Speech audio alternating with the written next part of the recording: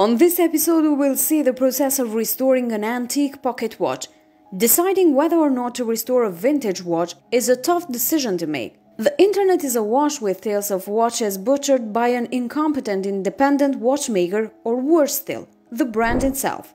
The questions seem endless, however, being educated on the subject can remove most of the confusion shrouding the issues at hand. We will get this one out of the way early, as it is by far the most controversial. The general consensus in this area is don't do it, as polishing the case of a vintage timepiece is very likely to devalue it. If in any doubt, don't do it. You can always have it refinished later, but you can't undo what has already been done.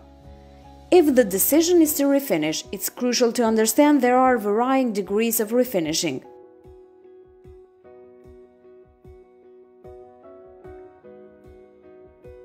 Some watchmakers are masters of their craft and others are hacks.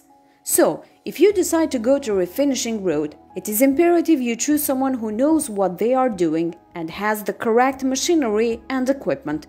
An expert watchmaker isn't necessarily a master of refinishing, so look for an expert in the field.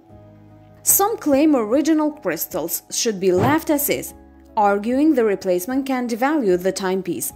If a crystal is original and in working order, keeping the original will do no harm.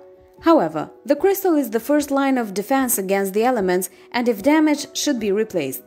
Replacing a damaged crystal with a correct original crystal is good practice, as it ensures the dial, hands, and movement are protected.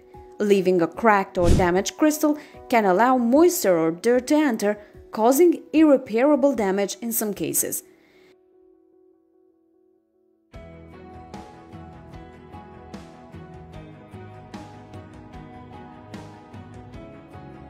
If that is allowed to happen, the value of the watch will certainly decline.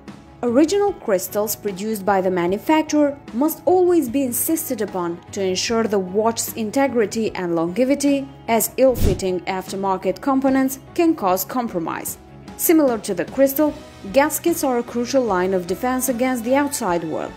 Gaskets must always be changed when restoring a vintage watch, as over the time they can become brittle, crack, flatten, and in some cases turn to gold. Whether a gasket is compromised or not, replacement is always recommended. Certain manufacturers employed lead gasket in past times. If your watch is still fitting with such a gasket, changing for a new rubber gasket would be prudent to ensure the watch keeps the elements out. Thanks for watching, until next time.